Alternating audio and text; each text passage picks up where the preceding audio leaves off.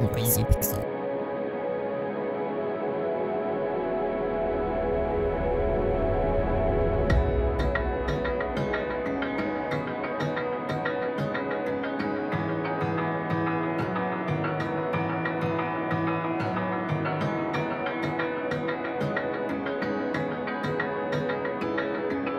Since it was revealed, Sakuna of Rice and Ruin has been a game that I can't seem to get enough of. Over the years, I've been able to see it grow visually and mechanically into a game that consistently stayed on my radar. Luckily, I was able to experience a new build of the game and fight through hordes of enemies and a fairly difficult boss, who thankfully I was able to beat for this preview. While I can't speak too much on the story or the farming sim elements of Sakuna, I did get quite a lot of time playing around with the battle system.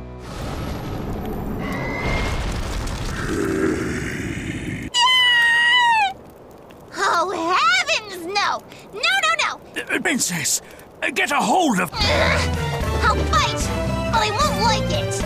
Sakuna is extremely versatile in combat. Her basic skills include light and heavy attacks with whatever weapons she has equipped. While this doesn't seem too original, it's Sakuna's speed that will make her stand out. Chaining together combos will make battles more manageable, but it doesn't come without a layer of skill. To keep Sakuna's momentum high, she wields a magical scarf that can be attached to enemies and other objects to be used to slingshot her around the battlefield. Attaching themselves to a target can be used to circle around them or continue a combo, which will avoid damage while putting some much needed space between you and any enemies. Furthermore, enemies can be thrown while attached to the scarf, which only adds to its necessity in battle. Outside of battles, the scarf can be used as a traversal item to get over high walls or quickly avoid encounters. During fights, monsters will drop items and materials that can be collected by Sakuna and used in the farming sim portion of the game. Sadly, I didn't get to play this feature, but with that said, exploration is rewarded in the game as you seek out hidden paths that reveal new weapons and more materials.